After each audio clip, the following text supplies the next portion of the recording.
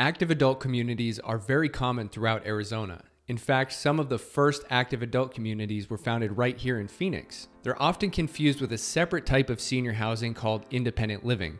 However, these are not the same thing, and there are several very important differences. Today, we're going to be talking about active adult communities and independent living communities and the top 3 differences that you need to know about.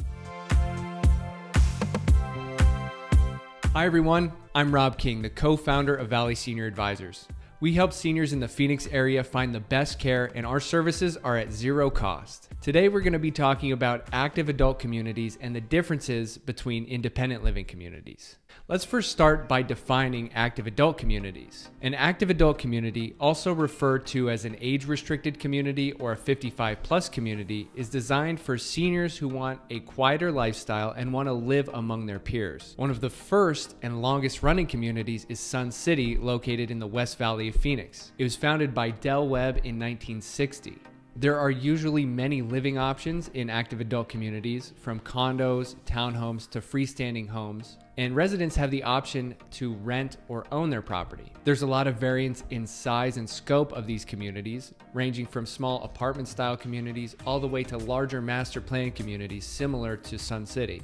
These communities generally offer a lot of amenities like golf and tennis for more active seniors, hence the name. So now that we've talked about active adult communities, let's review independent living communities. I recently made a video about independent living communities and the top 4 things to consider when looking for a community. You can find a link to that video in the description, but here's a quick review. Independent living is for seniors who live independently but would like access to healthcare services when needed. They're generally set up as private apartments or townhomes and will offer dining services and meal packages for their residents. You'll generally find a variety of amenities, and they'll vary depending on the community that you're looking at. Now let's talk about some key differences between active adult communities and independent living communities. Number 1 is access to on-site healthcare services. Independent living offers access to on-site healthcare services where active adult communities do not. That being said, if you live in an active adult community and you want to coordinate a third-party company to provide healthcare services, you can do so. It just won't be provided by the community itself.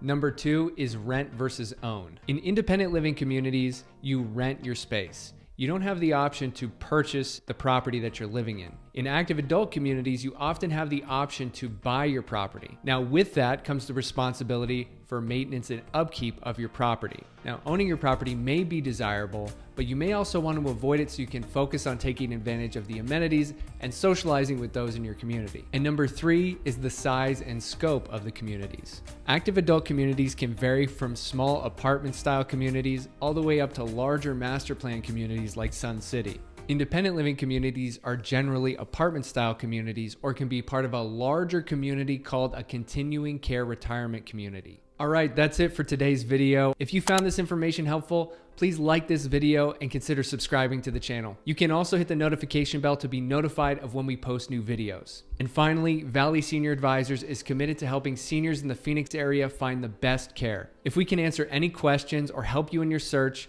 please let us know. One of our care advisors would be happy to help, and our services are 100% free.